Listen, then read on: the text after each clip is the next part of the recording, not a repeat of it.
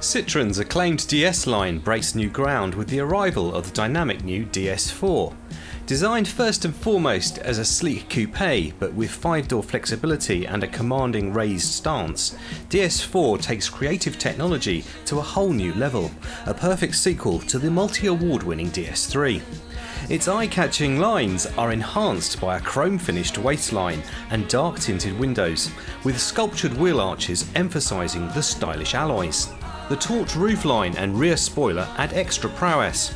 Striking always-on light signatures at the rear and around the front fog lights ensure that the DS4 stands out from the crowd.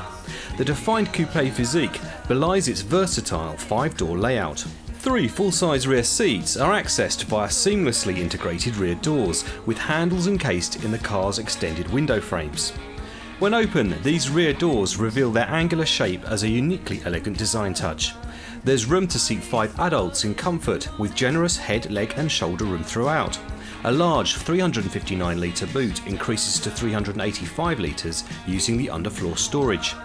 Delivering exceptional performance with environmental responsibility, DS4 is offered with a choice of 5 refined and highly efficient Euro 5 engines, which deliver up to 64.2 miles per gallon.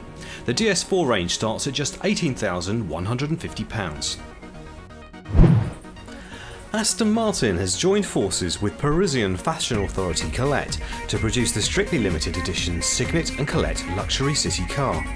To celebrate the collaboration, 14 examples of the Cygnet and Colette city car will be handcrafted via the company's ultimate personalisation service, Aston Martin's Works Tailored. The Aston Martin design team worked closely with their counterparts at Colette to create the striking limited edition, which features lightning silver paint with exclusive Colette blue styling details, including a race collection inspired front bumper and bonnet, mirror caps and diamond turned road wheels. The bitter chocolate themed interior takes inspiration from Colette's mascot Oscar, the chocolate brown Labrador. The next exciting chapter in the continuing Mini success story has begun with the launch of the all-new Mini Coupe, the 5th unique model in the family.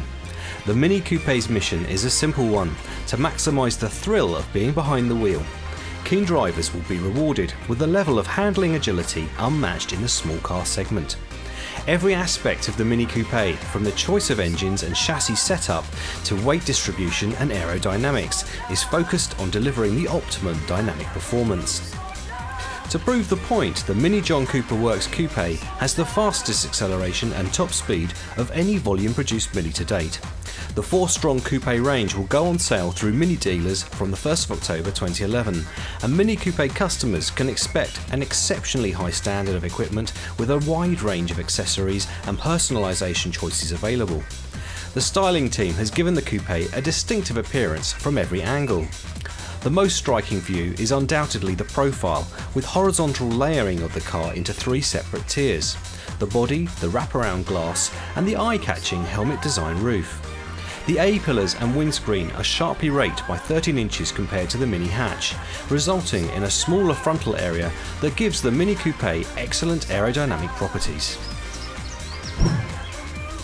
Some 74% of European holidaymakers are travelling by car to their summer holiday destination this year, but they're still falling short when it comes to preparing themselves and their cars for the journey.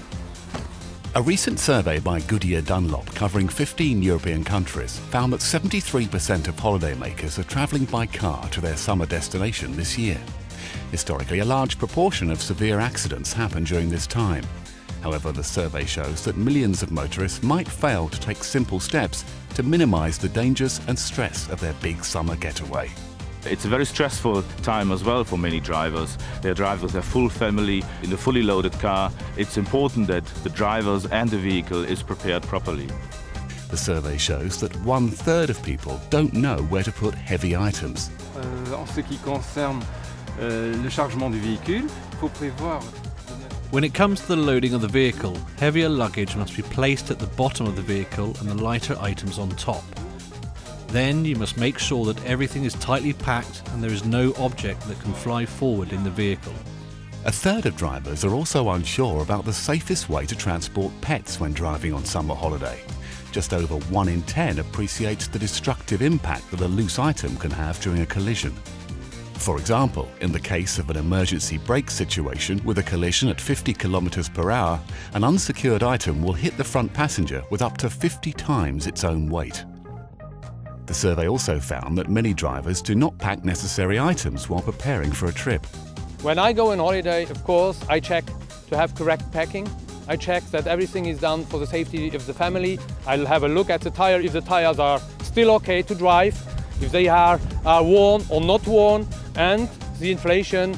If this is done, this is already a good step to assure that the tire is running in the best possible condition. Drivers with worn-out tyres have to anticipate longer braking distances and less grip on wet roads. Driving with worn tyres also means a higher risk of aquaplaning.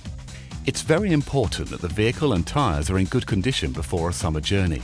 There are around 250 million cars registered in Europe. 73% of holidaymakers are travelling by car to their summer destination. 1 in 4 are intending to cover more than 2,000 kilometres, the survey reveals. That means holidaymakers will drive several million kilometres this summer, making it the busiest time to drive. While preparation is essential for a safe journey, the right behaviour of the driver is equally important. For example, fatigue is a major factor in road accidents. Leading motoring organisations strongly recommend having a rest at least every 2 hours. Many Europeans admit they are more likely to engage in dangerous driving behaviours on holiday. Nearly 1 in 3 say they'd be more likely to drive over the speed limit to reach their destination or feel anxious when driving on holiday compared to driving at home.